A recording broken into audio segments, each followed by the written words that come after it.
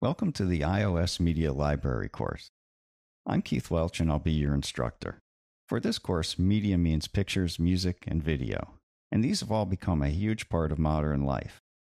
Just think about it, they're everywhere. You can think about YouTube and Vines and Instagram. Instagram's really a simple idea, isn't it? It's just photos, but it became a huge success. It's also a tremendous factor in social networking growth. Sure, Twitter had 140 characters, but now it has pictures and links to other media, so that really added to its popularity as well. And of course, Facebook has always had that kind of support. Media is also a major market feature for apps.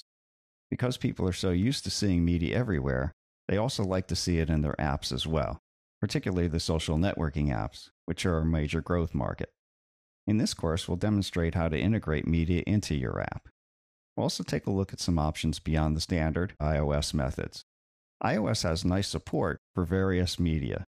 It provides pickers for pictures and music and video, and also display for photos and video. But you may want your app to stand out and look different from the rest. So we'll take a little bit of a look at that. We'll take a look at some more advanced options and how to work with audio as well. In this course, we're going to be building up a media library app, and it will include a photo gallery that will be different from the normal iOS version. We'll start with the standard iOS version, but then we'll do something a little bit more special.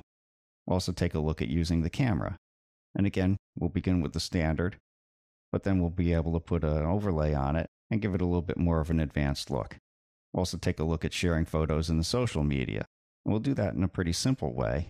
And there's another course in social networking as well, so you might want to take a look at that after this if you're interested in that topic. And we'll record and play audio and video, of course. And then we'll take a look at accessing the media library, which is filtering it by query. For example, I may want to allow the user to search for a song by artist or title or perhaps album. And we want to be able to run those queries in a seamless manner and play the song that the user wants to hear. So as I mentioned, my name is Keith Welch, and I have 30 years in the industry. And that doesn't really prove anything except that I'm old enough to have 30 years in the industry.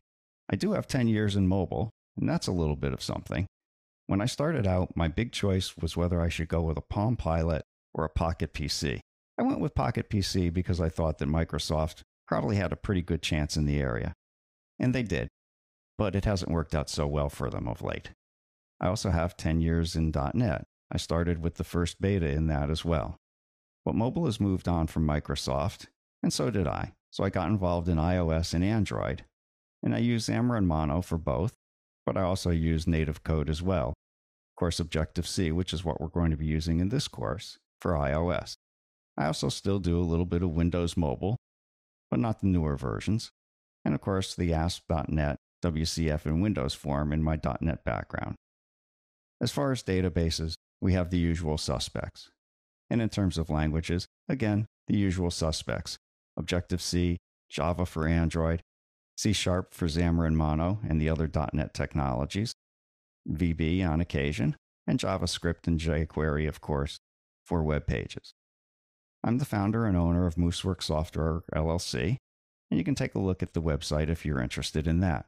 We specialize in custom app development and mobile developer tools. If you have any questions about the course, or anything else for that matter, you can reach me at keith@mooseworkssoftware.com. So that said, let's move along with the course.